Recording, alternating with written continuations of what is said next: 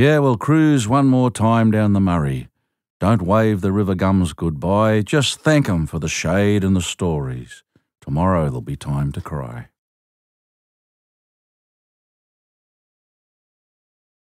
Chapter 29. Tomorrow there'll be time to cry.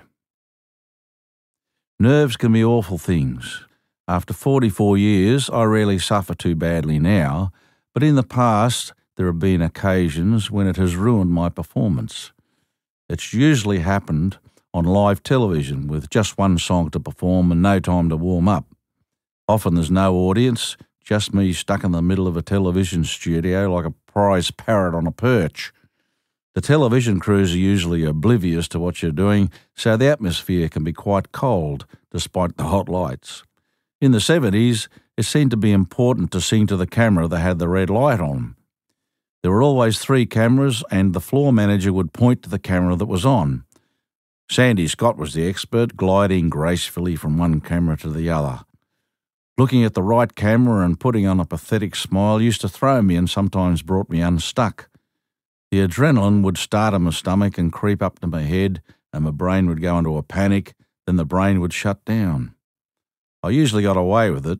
You learn to fake the words, but it would depress me for days afterwards. One thing I've never done is resort to alcohol before a show or event to help me relax. Many entertainers I've known over the years have used alcohol to calm the nerves. Just a nip to start with, but so often the nips get bigger and it became a crutch. Others use drugs. There's nothing like a beer after the show, but I've been wary of the trap of Dutch courage, as they call it. Eventually I realised you just forget about which camera is on, except when you really want to emphasise a line. For instance, I was singing, "Is your heart still there?" here into the camera. And you don't have to smile, just think about the words you're singing. I let the director follow me rather than the other way around.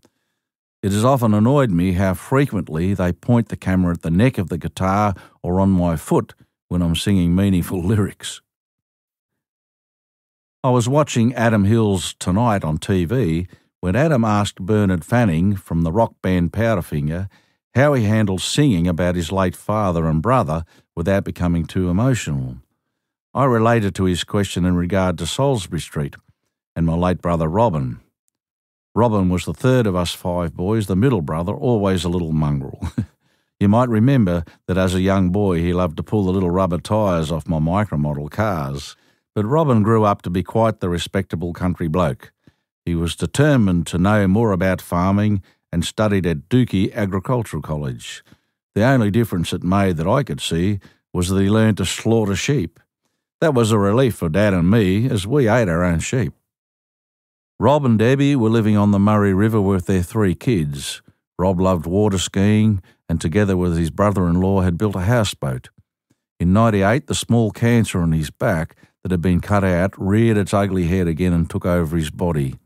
He tried to be positive about it and experimented with diet and alternative methods of treatment. He didn't want any kind of sympathy. It's understandable he would spend his last days on the Murray. The houseboat was beautifully built. The last time we saw each other was on the houseboat.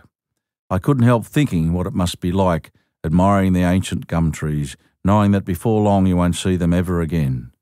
Rob was only 47 when he died. I wrote Salisbury Street initially as a poem to read at Rob's public funeral. Rob's mother-in-law insisted that the burial be a private affair. Mum and Dad didn't seem to have much say in it. I had a go at reading the poem, but I was hopeless. I started okay, but the emotions completely took hold of me and I wished someone else had read it. Since first reading it at Rob's funeral, I've regarded the song as a tribute to his positive attitude during the 6 months he faded away with cancer. It brings back memories of our childhood, and it also is a Murray River song. The red gums, the sunset, the scenery on that magnificent river all combined to pass on how Rob felt about the Murray. The song is how I think I would feel if I had to contemplate not seeing the Australian bush anymore. Straight after the funeral, my daughter Amy and I flew to Melbourne to appear on Channel 9's Hey Hey It's Saturday. I know Rob would have understood that you have to carry on with your life.